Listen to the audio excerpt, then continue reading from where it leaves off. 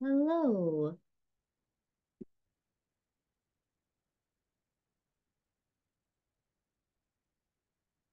Hello. Welcome to Criminological Theory. My name is Tara, and I am your professor, and I've posted recorded lectures previously last week. So this is week 2, and we are going to discuss Michel Foucault. And I'm going to discuss the article, the core reading that is on the syllabus, which makes reference to Foucault and the idea of security. I hope you are all doing well, and I hope you enjoy the lecture.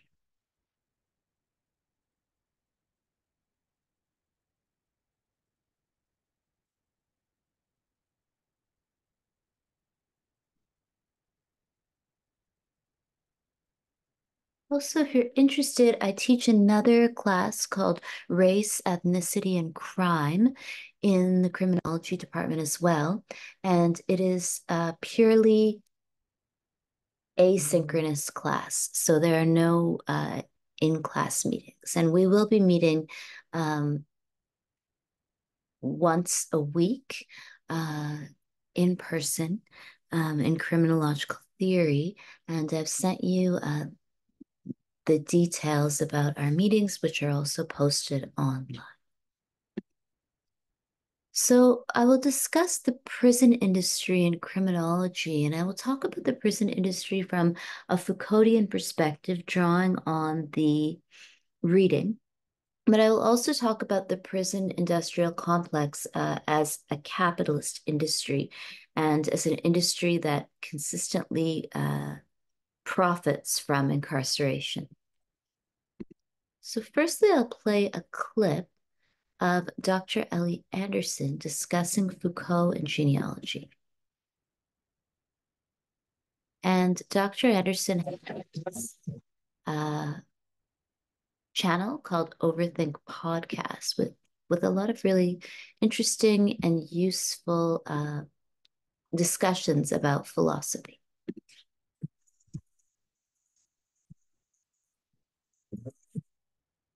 Canadian Tire's birthday big red event with prices as low as we go this season. Save up to 60% on kitchen history.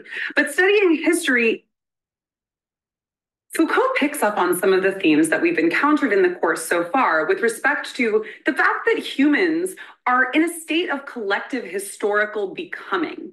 There's no essential human nature, but there is rather historical contingency, relations of power, rampant inequities.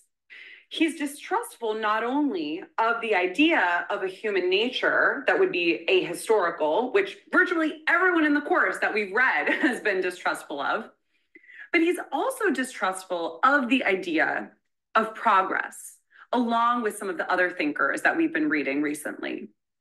I want to say something about Foucault's method and how it relates to this idea. In Nietzsche genealogy history, Foucault talks about his method as being one of genealogy. And the fun thing about this text is that, of course, it picks up directly not only from Nietzsche, but from Nietzsche's account of history, which we've read. So for Foucault, genealogy is the method of uncovering the roots of present day thinking. In order to uncover the roots of present day thinking, we need to study history. But studying history isn't enough. We need to study history with a particular eye for the details and accidents that accompany the beginnings of a certain concept or a certain way of being. So we need to study source materials, we need the body, and we need to study the lowly conditions of everyday folks rather than just the sort of ruling powers of a given time period. Genealogy is not about a search for origins in the sense of where is the origin of the concept of capitalism, but rather in thinking about the sort of messy origins of things, the way that things develop before realizing they're developing. Genealogy is not about crafting a single perfect master narrative, but about picking up in a meticulous and patient manner, as Foucault describes it, on what appear to be unexpected connections. He says on page 78 that the secret behind things is that they have no essence. And similarly, things have no single origin. Concepts, values, institutions, societies, configurations all emerge in a complex and sort of hodgepodge way. Foucault is interested in showing the heterogeneous nature of existing institutions, the heterogeneity of what was imagined consistent with itself, the absence of essence in what is imagined to have an essence. Like Nietzsche, Foucault questions the kind of history that assumes a perspective outside of history. History, he describes on page 87, and here he's talking about effective history, which he draws from Nietzsche, places within a process of development everything that is considered immortal. This kind of history has no constants and is filled with discontinuities because that is the nature of the way things are. And everything has a history in Foucault's sense, even feelings, even bodies. What we imagine has no history is still historically rooted. Genealogy is interested in finding the hidden histories of what appears to be without history. With that in mind, I want to think a little bit about sex, power, and the politics of identity, which is an interview that Foucault gave. So Foucault was one of the few out gay philosophers of his day. But in this interview, we see that he is quite critical of the gay liberation movement that was happening at the time of his writing. And one of the reasons for this is that Foucault takes issue with the way that the gay liberation movement assumed that individuals have a given fixed identity that needs to be celebrated. For Foucault, the beauty and promise of both genealogy and also of questioning the given categories of sexuality that we've been given, and especially the presumption of heterosexuality that had been dominant for so much of history, is precisely in not taking for granted that identities are fixed, but rather in focusing on discontinuity, on change, on unforeseen transformations. So as Foucault describes it on page 164, the gay movement has normalized homosexuality by moving away from the way that it had previously been medicalized. So individuals were considered perverse, were persecuted, were put under psychiatric holds for homosexual activities and desires. And Foucault says, yes, well, the gay movement responded to that by saying homosexual desire is normal, right? The problem is that in doing this, in very importantly resisting the medicalization of homosexual desires and activities, the gay liberation movement had recourse to the idea of a fixed identity or inner truth in saying, this is who I am, it is normal, accept me. And for Foucault, that runs against all of his philosophical influences, right? Think back to Nietzsche's idea that there is no inner self to be found. Your true self is above you, not within you. We are onions without a single core. And so for Foucault, what we need to do is to see identity as a game. When we allow ourselves to say, this is who I am, I've always been this way, this is a fixed essence, we're not only kind of running afoul of some of the continental philosophy that Foucault is influenced by, but we are also leaving ourselves open to surveillance, to censure, to a kind of legal and positivist model of essence.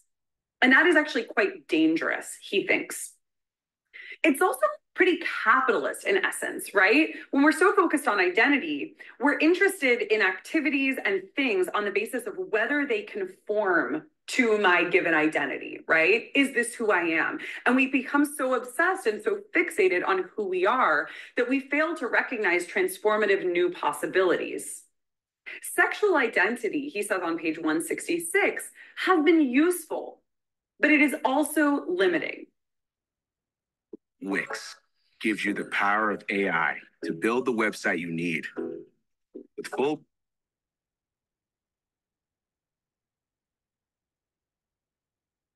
So that is a clip, and I'll play more clips from the Overthink podcast throughout the class. And I'll also play clips from another channel called Theory and Philosophy.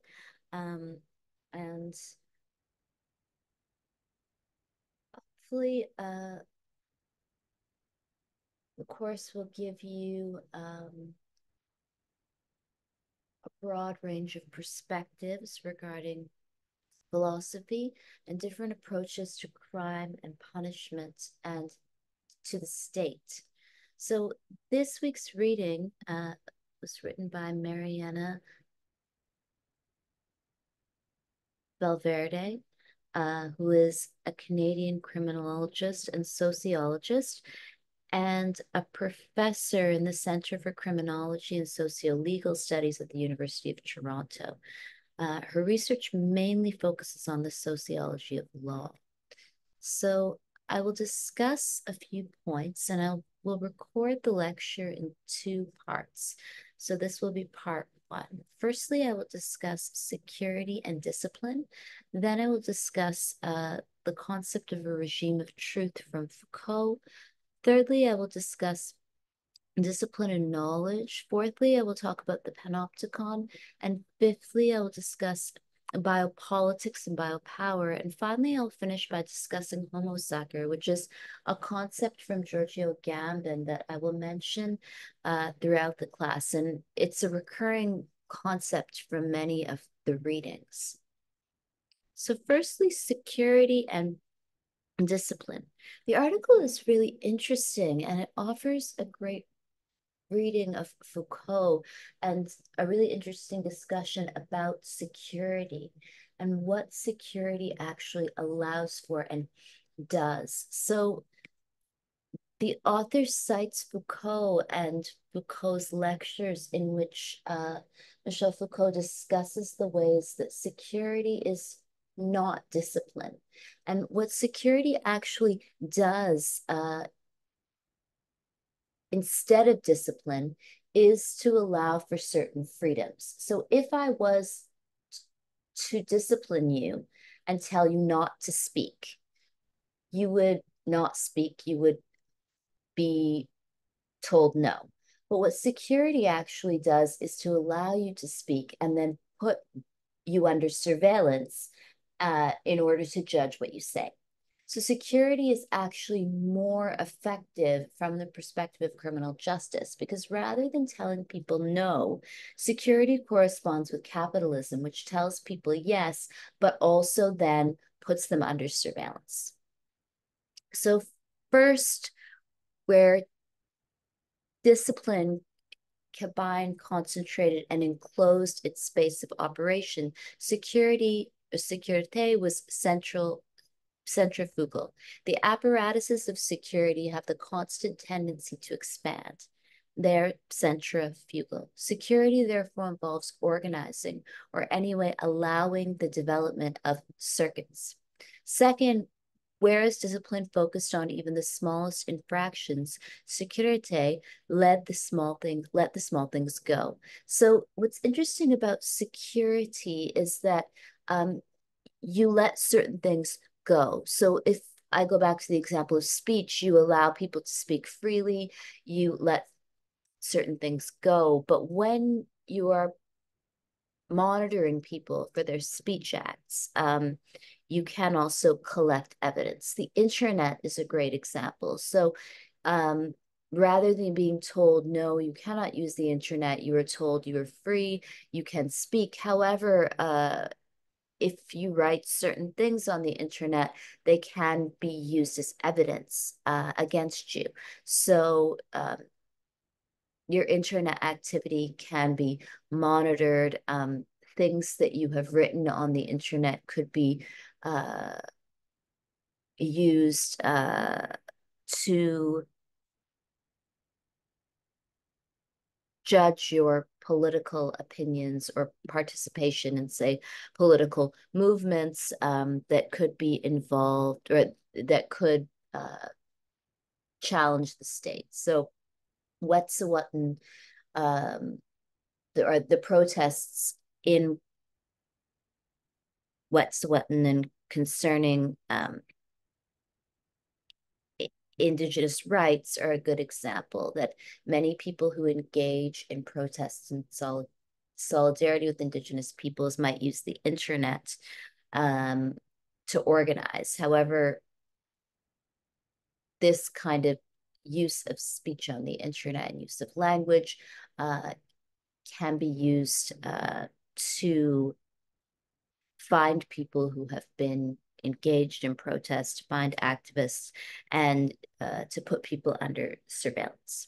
So third, whereas discipline sought to eliminate and eradicate completely, Sécurité, in contrast, tried only to minimize, to seek an optimal level of the targeted behavior to achieve a certain equilibrium, not to eliminate, but to regulate to the most advantageous level. So security or sécurité corresponds with capitalism. The capitalism needs people to have a certain amount of freedom or to feel free. In order to also regulate those who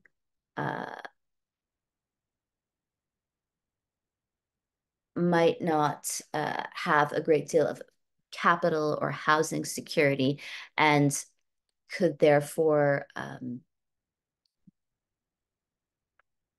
be policed, unfortunately. I would argue that in many instances where people are policed, they are lower income people or poor people. And what is actually under threat is capitalism. So I mentioned the Wet'suwet'en protest. In case you're not familiar, from January to March 2020, a series of civil disobedience protests were held in Canada over the construction of the Coastal GasLink pipeline through 190 kilometers of Wet'suwet'en First Nation territory in British Columbia, land that is unceded. So this kind of protest movement is on the internet and there's a lot written about it. But sécurité or security works to the extent that we have freedom of assembly, freedom of speech, freedom to protest. But this level of freedom, this kind of letting people speak, also corresponds with security and surveillance. In sum, sécurité differed significantly from discipline in its modes of functioning. As Foucault explained, an apparatus of security cannot operate well except on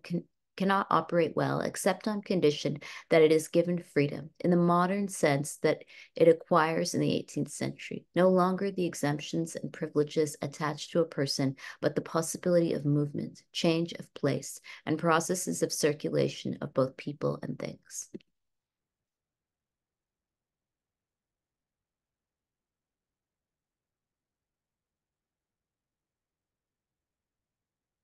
So freedom for Foucault involves unfreedom. I mean, when you allow, if the state is the arbiter of freedom, then when the state grants you freedom, the state can also put you under surveillance and monitor your behavior and then subsequently limit that freedom. So this possibility of movement, change of place, and processes of circulation of both people and things allow for freedom, but the people and things are really people and things who are circulating within capitalism. And when we move within capitalism, when our things move, when our credit cards move, we are entering into a system of security and surveillance. Security and surveillance will obviously protect people and protect our interests and our capital and protect our private property. However, if one is seen to be a threat to the private property of others, then surveillance can escalate to policing and then to incarceration or to murder.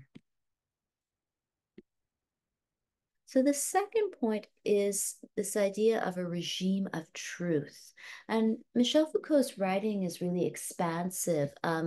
Foucault's writing has been used to discuss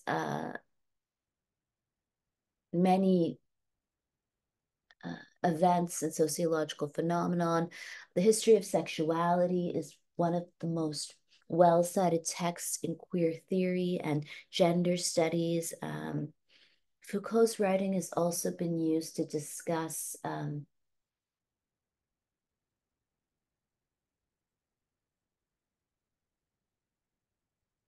media in detail and the production of media discourse. Foucault's writing has also been used to discuss HIV and AIDS as well.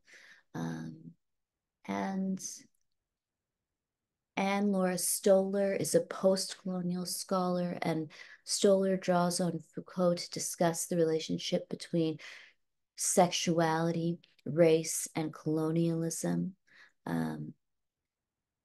So there are many uses of Foucault in the liberal arts and humanities and social sciences. We've already discussed genealogy. So in this section of the essay, the author discusses the relationship between subjects and objects and processes of subjectivization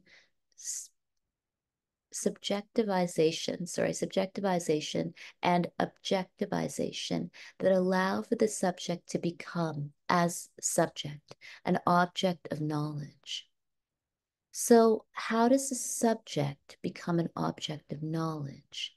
Understanding these interdependent processes is ultimately a question of veredictions and truth games that can establish the rules according to which, with respect to certain things, what a subject may say stems from questions of truth and falsehood.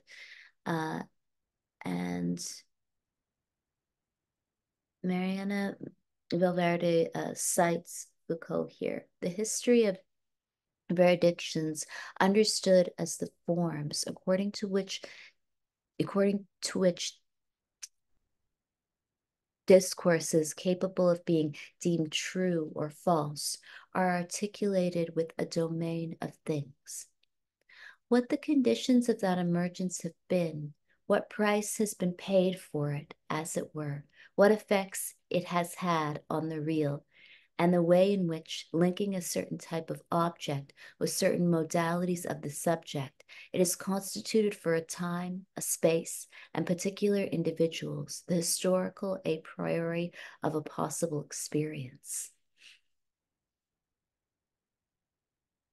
So, in another essay, Foucault discusses regimes of truth. And in this essay, Foucault argues that rather than thinking of things as being true or false, there's a regime of truth, a way of speaking about things that makes certain things true. And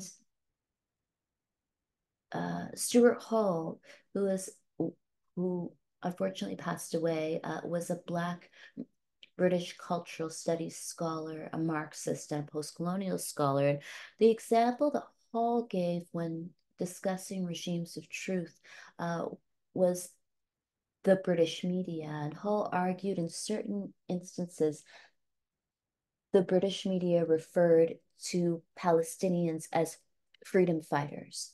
And Hall also then discussed instances where Palestinians were written of in negative ways within the global war on terror. So the ways that we speak about things for Foucault and for those writing after Foucault matters perhaps more than the actual truth of events, that how we interpret events using language obviously matters more. And I've discussed Judith Butler's writings in previous lectures. Judith Butler is also interested in the production of truth using language. So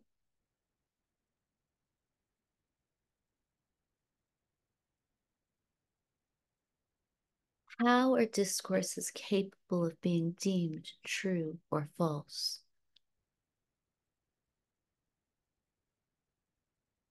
What are the material conditions in which certain discourses are produced that we understand to be true?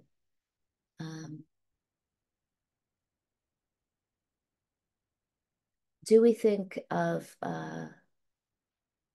alcoholism as a symptom of class antagonism, that is an assault against the working class or poor, or do we think of alcoholism as a moral failing or a health issue that involves genetics? All of these ways of making sense of social phenomenon uh, involve productions of a regime of truth that is, I believe, produced in a certain political context and a socioeconomic context, and always with reference to history. So again, I'll cite the author, truth games that can establish the rules according to which, with respect to certain things, what a subject may say stems from questions of truth or falsehood.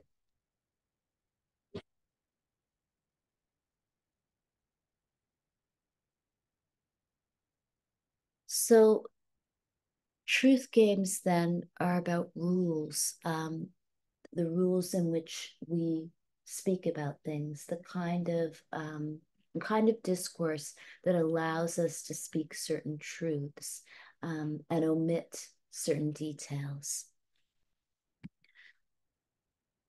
In other words, writes the author, the question of how a subject becomes an object of knowledge is not a question about the truth or falsity of a particular subject or subject as object, but rather about how there comes to be a way of talking about truth or falsehood at all. And so, again, I return to my example. How we speak about the truth or falsehood of alcoholism is really about a particular subject who becomes an object of scholarly inquiry. Uh, the subject could be an object of Marxist scholarly inquiry. And if so, Marxists often produce knowledge about the working class and the poor, and commodity fetishism, meaning the use of commodities as a way of signifying human feeling and relationships. So alcohol becomes a way of signifying friendship or even romantic love or enjoyment. Um, and so Marxists would produce the subject or produce a subject who is an object of a certain scholarly inquiry. This is also true of healthcare providers who might look at alcoholism from the perspective of health. And religious scholars might think about morality. The project, which he, meaning Foucault, insisted connected the breadth of his work, was to illuminate these rules, these truth games, and these practices of establishing truth. So, how do we establish a truth?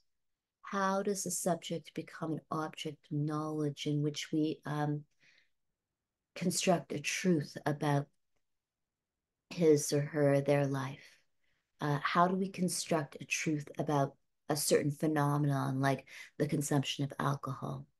It was centered on discourses and the savoirs under which practices and techniques can be meaningfully referred to in a language of truth or falsehood. Foucault's research on the history of prisons did not come out of criminological interests, after all, but rather from a sense that prisons were important laboratories for many of the new techniques of governance used in modern industrial societies after the mid 19th century. So, the ways that we speak about prisons, how prisons become an object of scholarly inquiry, and how people in prisons become an object of scholarly inquiry, is really the result of a whole series of truth games.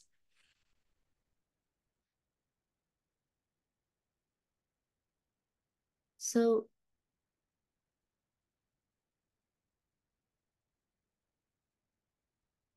for Foucault, these truth games are a set of procedures that lead to certain results, which on the basis of principles and rules of procedures may be considered valid or invalid.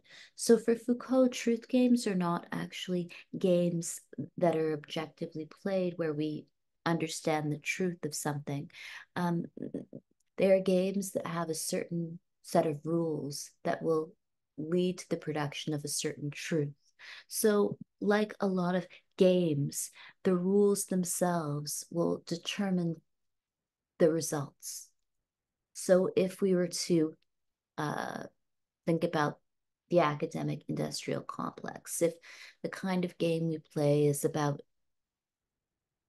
an essay written in academic English, then obviously if someone does not speak English, then the truth will be produced that they're not a good student. And so these kind of procedures already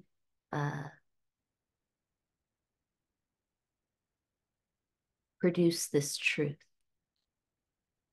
So the procedures of the games will always lead to certain results. Um, and it's perhaps only if one was to move away from these procedures, say the collection of academic knowledge about a subject, that one could gain something else besides the expected truth. So the third point then is discipline and knowledge.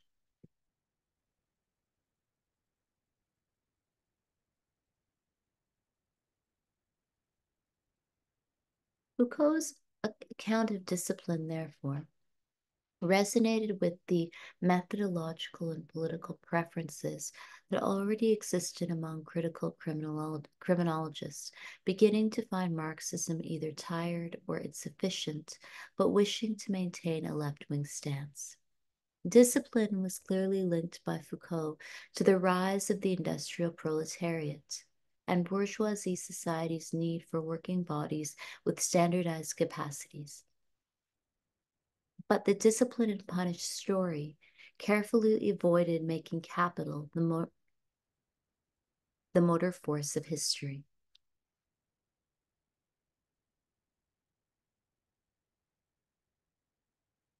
So for Foucault, the production of knowledge and the production of state power is just as important as the making of modern capital.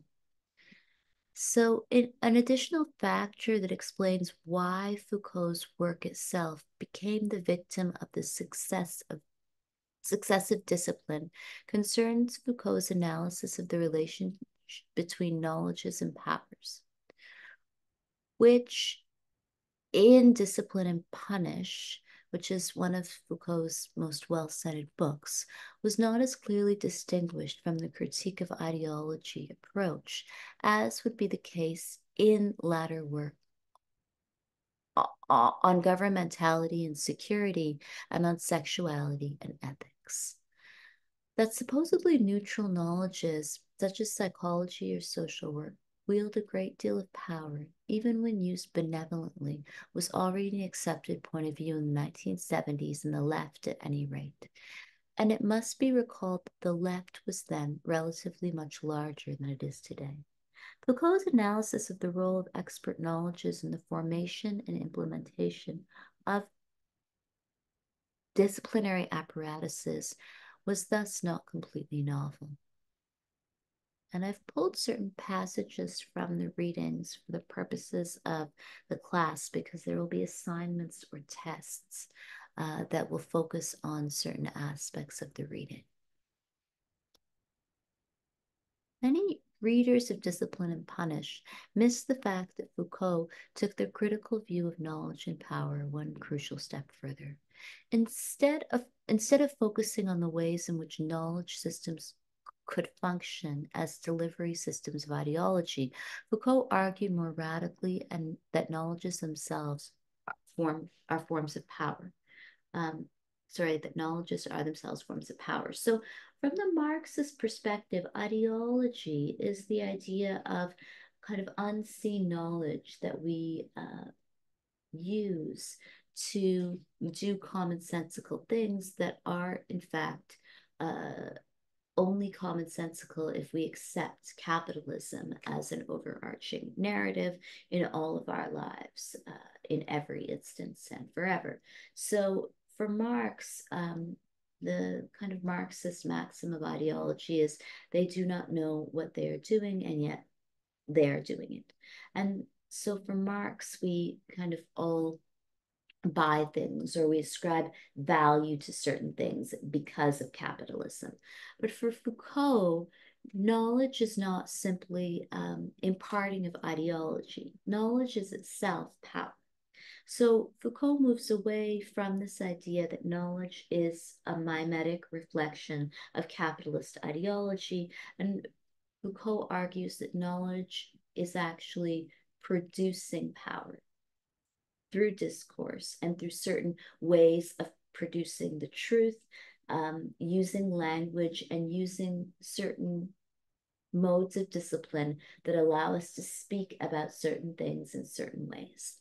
So knowledge is not simply a reflection of capitalist ideology. Knowledge is productive of state power and productive of certain historical truths and also certain norms. So Foucault wrote extensively about sex and sexuality. So rather than being a reflection of, say, capitalist ideas of power, knowledge also produces certain ways of thinking about the body and sex. So the fourth point is the panopticon. And the panopticon is a concept that draws on the writings of Jeremy Bentham to look at security and surveillance. So this is a clip about panopticons. If you struggle with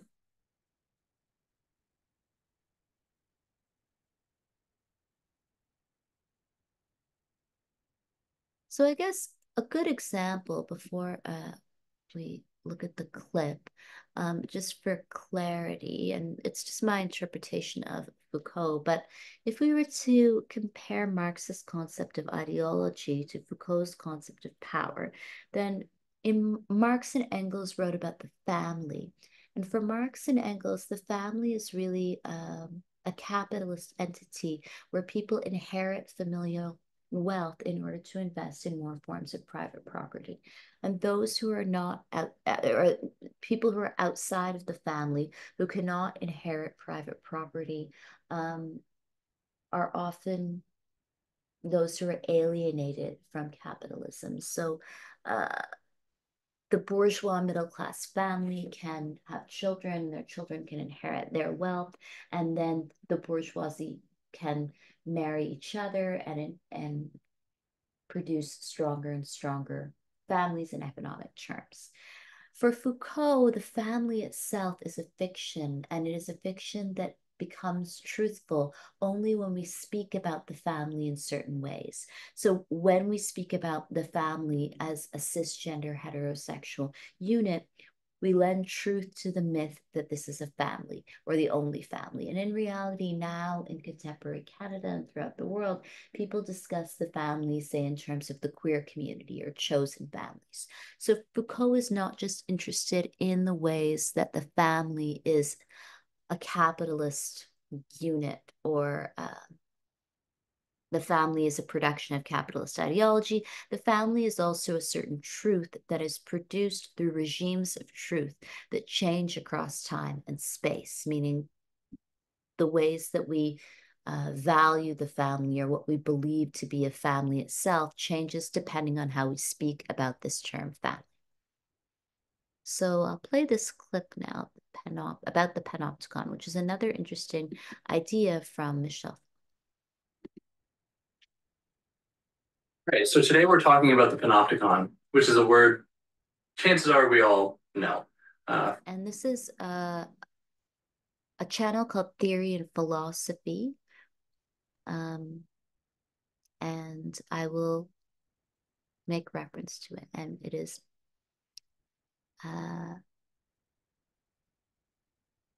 a series of, again, YouTube videos that discuss theory and philosophy and offer an interpretation of key concepts that are really useful in the liberal arts and humanities. And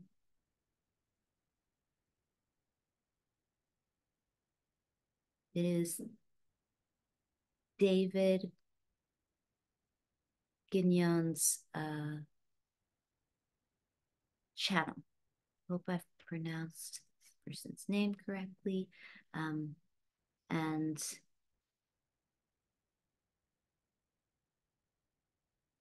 David is currently a visiting assistant professor in Occidental College's Critical Theory and Social Justice Department. And David holds a PhD from Western University's Media Studies Department. And I should also note Dr. Elliot Anderson also has a channel that we watched called the Overthink Podcast. And Dr. Anderson is a philosopher and a writer and professor who is based in Los Angeles. Oh, panopticon, post-structuralism, who cares? Whatever. I don't want this to be like super basic, so I want to try and explain it in a great amount of detail so that you get something new from this, I hope.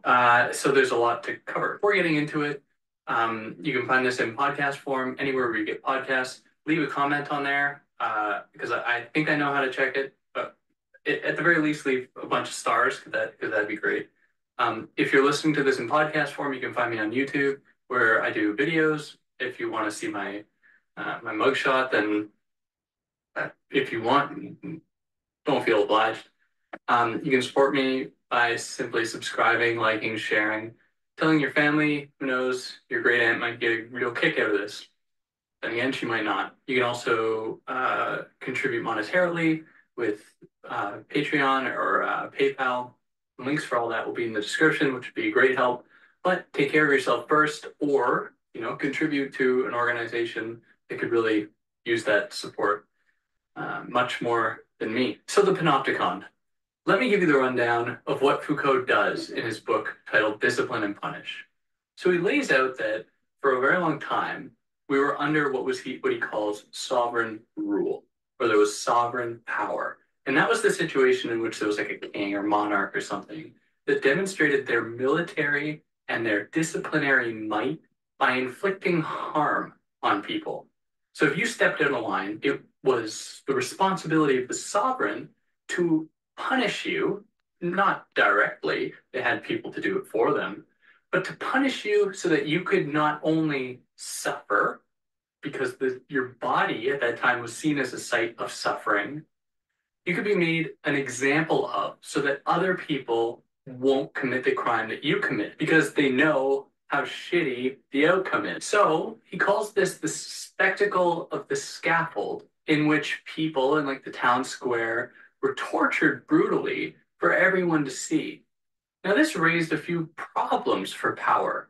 And Foucault says that, well, if you demonstrate your power in such an overt way, that is for everyone to see, you leave yourself open to some kind of attack, or at the very least, you become the very point in which all power emanates from. And it becomes very easy then for power to be usurped, which didn't necessarily happen all the time. So some of the other ways that people were directly affected would be they would be thrown into dungeons. And if they weren't tortured, they were essentially hidden away from sight so that they wouldn't be a part of society. And above, maybe not above that, but additionally, people would be cast out of society, especially if they were mad or anything like that, so that they wouldn't be a burden on society. But at some point, something changed. And we see a transition from what Foucault described as sovereign power to disciplinary power. And disciplinary power operates differently. It doesn't seek to just inflict harm on the body, or it doesn't seek to just make an example out of people by showing how much they can suffer so that other people will be deterred from committing a crime. It also claims to change people. It also claims to make people proper for society.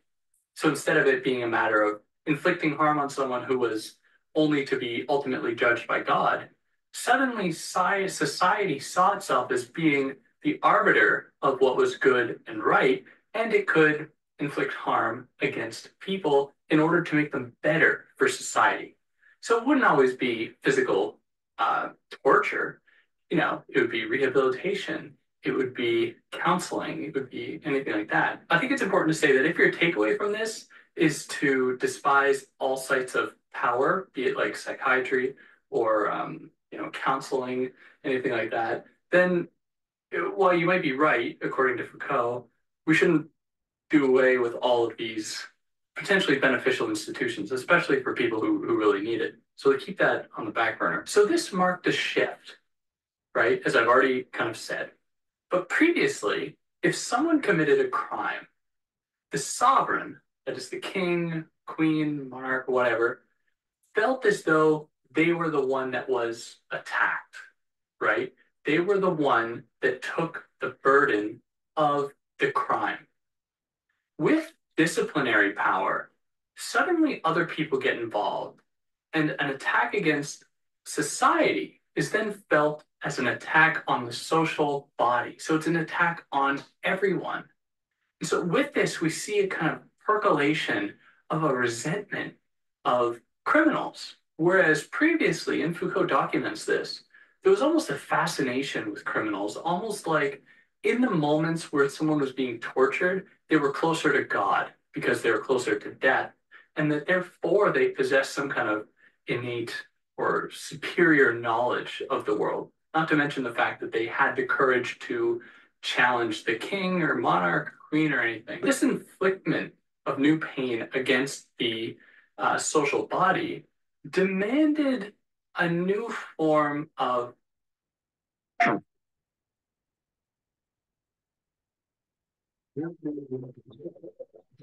First lesson. We're not here to. I guess, organization as far as power went. And here we enter the panopticon. So the panopticon was a structure proposed by Jeremy Bentham, a utilitarian philosopher who wanted to make prison structures more instrumental, to make them more economic, more effective.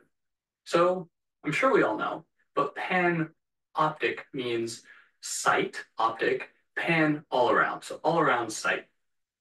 And this is what the structure looks like. It is a circular structure with a guard tower in the middle. And the guard tower is a 360-degree view of the circular ring structure. And the circular ring structure is comprised of prison cells that can all be viewed from the watchtower. Now, it is unclear from the vantage point of the prisoner if there is a guard in the guard tower. So, what happens, and Foucault is very quick to pick up on this, it doesn't actually matter if there's a guard in there because the people don't know if they're being watched. So he says something interesting happens here, and that is that the people start to watch themselves. And that happens out of the fear of them being watched.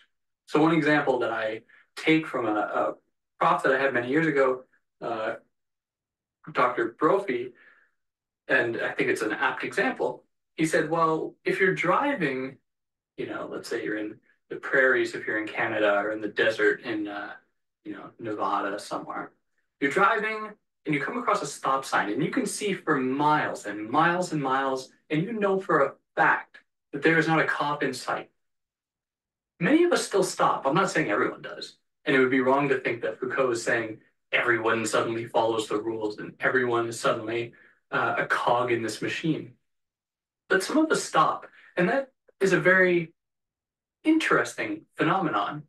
And it demonstrates this panoptic structure at play, where we, instead of us being watched, we are governing ourselves.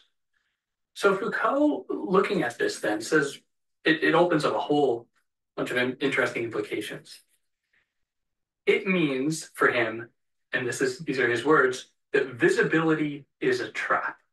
So while we might think that it might be better to be out in the open, it might be better for us to be seen because that's how we express ourselves. That's how I communicate with everyone on YouTube or in podcast form or whatever. Well, it might appear like this is a demonstration of one's own identity, one's own freedom. Foucault warns that these types of visibility, or these openings up or forays into visibility, might actually be sites of control. Now, how does that make sense? Well, I like to imagine it like a kid in a sandbox. So the sandbox to the kid might appear to have infinite potential, right? Sky's the limit. Your imagination is the only thing slowing you down. But to an outside observer, we know that the sandbox is kind of demarcated. It's bordered by these like four walls that structure it in a very clear way. But within the structure, there's a great deal of opportunity allowed. The kid, however, doesn't think about the walls. The kid's only focused on the sand and all the possibilities afforded by it. And it's in that moment, or in this kind of our feelings of kind of pure freedom, this kind of pure potential, that we might actually be the most controlled. So Foucault says that the panoptic structure allows people to be seen instantly. And then being seen then opens them up to specific kinds of surveillance so that they can be controlled, they can be organized, they can be clumped into masses. And this sets the timber for biopolitics, a term I'll do another day, where people are organized according to populations. And it really benefits from this panoptic structure, this panoptic form of power, which is what he says is the ideal form of power, because there isn't a point that we could say that it is from there that power is emanating. It is from there I'm being controlled. No, it is us that has come to internalize the I of power, and we then control ourselves. So another thing that Foucault makes very apparent, and not really apparent, he just says it flat out, power is productive. It makes people act. So like the kid in the sandbox, as soon as he enters the sandbox, he enters into a very clearly marked off controlled zone. But that zone, the sandbox, makes the kid operate in a certain way. That is, the kid wants to play with the sand and make certain structures and dig holes and eat sand. I don't know, whatever kids do in the sand. The kid wants to do these things. And this is a product of this kind of established zones, kind of established system that is limited only by the kid themselves in their minds, but is actually very well managed and coded. So there are no more bars. There are no more like prison guards per se. None of that. There's just the pure functioning of power that has been completely internalized. Now, I've covered this whole book in a lot more detail on my channel and podcast form, so go check that out if you want a fuller account.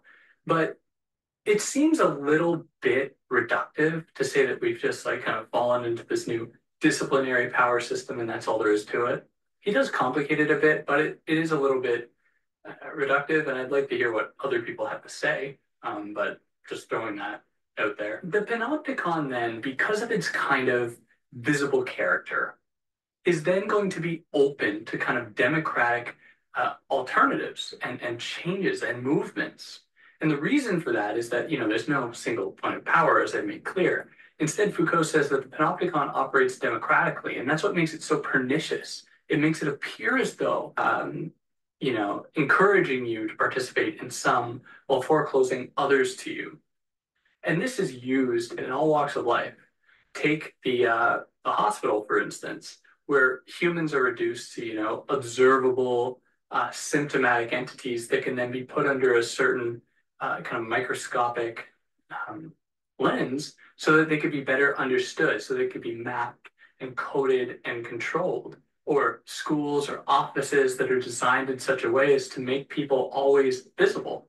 Because if you're always visible, then you not only fear the, thought of other people seeing you, you start to wonder, how do I appear to myself? Do I like who I am? Which is a moment in, I guess, disciplinary power that is only possible when we've moved away from locating power at a certain site, that is the king or whatever, to ourselves. So we see that the panopticon is an individuating machine. It makes of people individuals that, are isolated in their bodies. And this is, certainly in keeping with the atomistic principle of capitalism and its emergence. But we could become so absorbed with ourselves that, it hinders the possibility of collective engagement in certain ways, which is, one of the implications that Foucault doesn't really address, but is certainly there. So with the functioning of the panopticon and its extension into all walks of life, we see the entrance of a new form of kind of control, one that moves beyond disciplinary control into pure carceral control, which is the term he attributes to this moment in which all people govern themselves perfectly according to a perfect movement of power.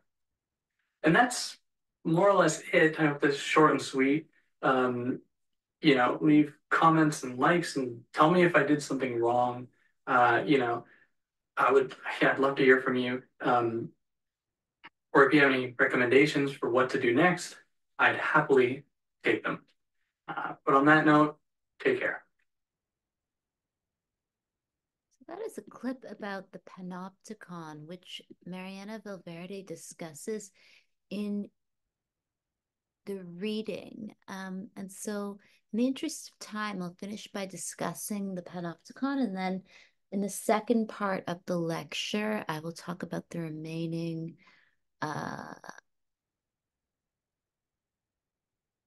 concept.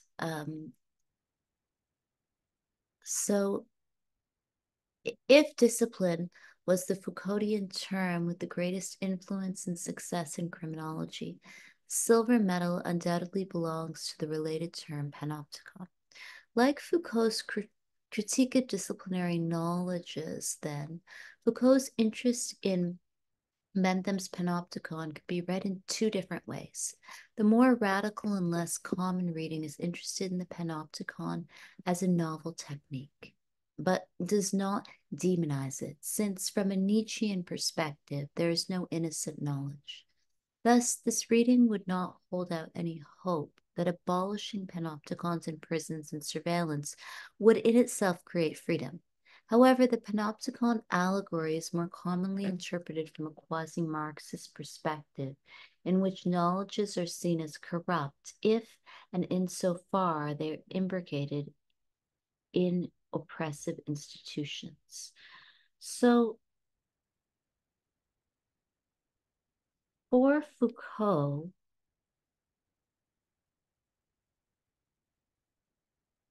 uh,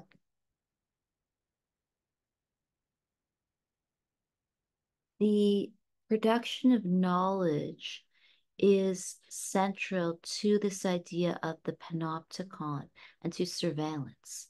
So if we know that we are being put under surveillance, if we know that we are under security, if we know that we are being watched by CCTV cameras, or that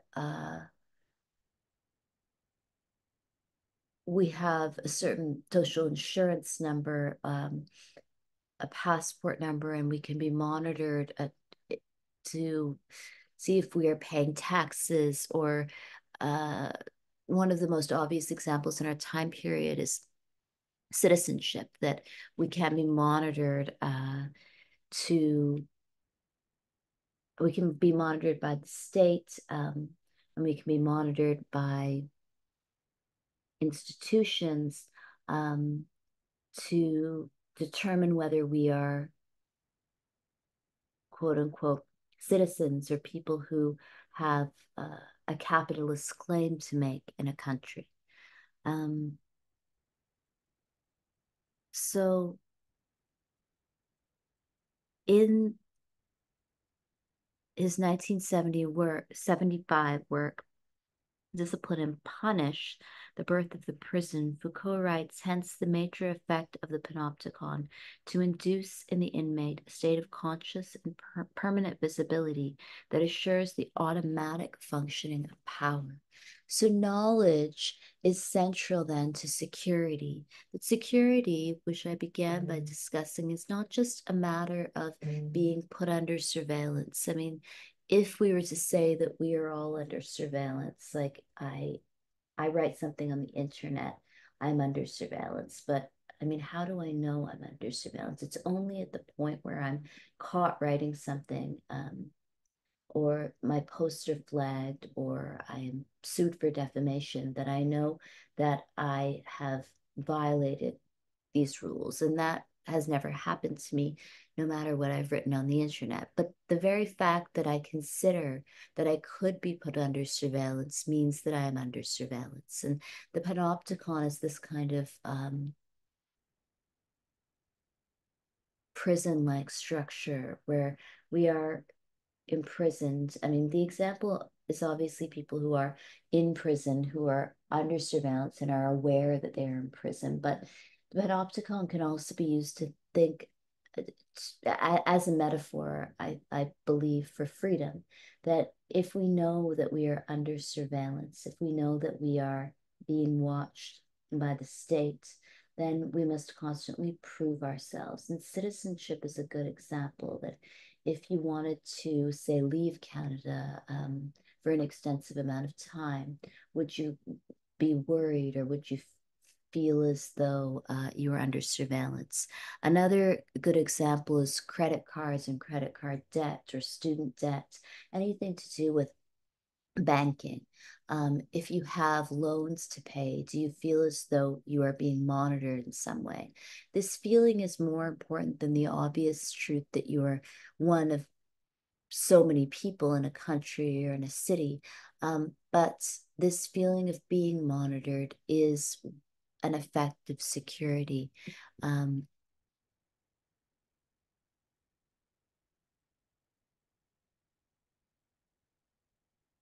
Foucault pointed out that the panopticon is, from another perspective, the oldest dream of the most ancient sovereign, since it embodies the inherently sovereign desire to not ever lose sight of any subjects. So, a good example again is anything to do with banking. I can take my credit cards to London, England, and I can use them, but I'm always connected to the Canadian banking sector. And even if I was to open a British bank account, I would still have my Canadian bank. And this feeling of surveillance is also about monitoring oneself and one's spending, which is then a really effective form of sovereign power that the state does not really need to constantly intervene in your life to tell you, no, don't spend money, no, don't go anywhere, stay somewhere where you can sell your labor or afford to live. The state doesn't need to do this anymore because it has the system of security or surveillance where you must monitor yourself. So I'll finish there in the interest of time. And in the second half of the lecture, I will discuss biopolitics and Homo sacer. So thank you very much for watching the first half of the lecture, and I hope that you are enjoying the class and the readings. Thank you. Bye-bye.